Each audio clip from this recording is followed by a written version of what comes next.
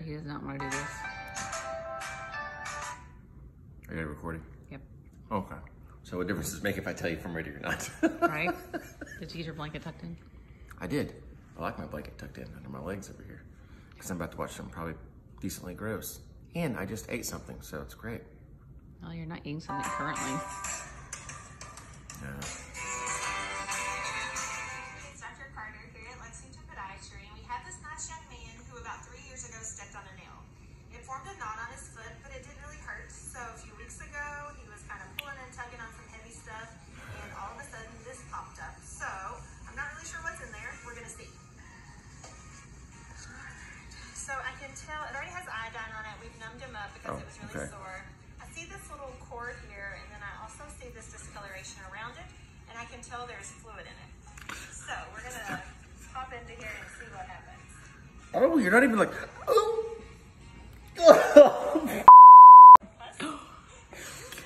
Oh. Oh, what is it? Sorry, sweetheart. Oh my God. That is oozing out. I'm so sorry. Is it okay? You're such a liar. I haven't seen it. That's a You haven't seen it? No. really big hole. Right? Okay. It's in there, a worm. For just a second. That's not even the beginning of it though.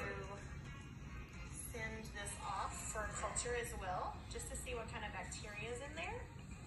We need the update. I'm What is that? assuming that releasing all of this will get rid of it, but you never know. Dr. Rob says that's white blood cells? Are you up on your feet a lot during the day?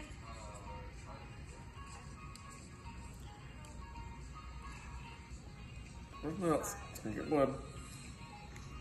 Yeah. You good? Just for a minute, it's almost over. Why should you keep going? Gotta make sure it's all out. We'll give you a break for just a second. You can exhale.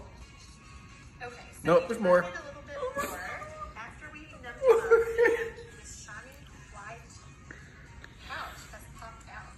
So that is an inclusion cyst from where he stepped on the nail 3 years ago that has been festering inside him and causing this knot to form. It is so shiny and pearly white. Okay. Really, Jamie? So, probably send that off to pathology. It's like a gem for her. Sure. Nothing is. I'm gonna make it into a necklace. Can't bore it out. Okay. So that leaves him with a pretty large hole in his foot. However, the good news is that when it all heals up, the knot that he had before will be gone. It'll take like 6 months to heal. Oh God.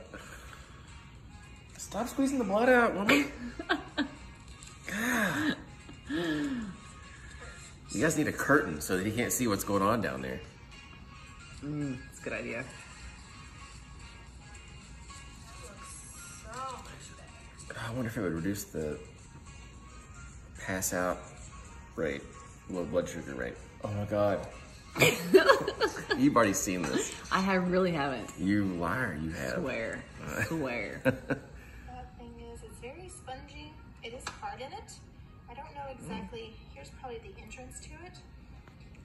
Yeah.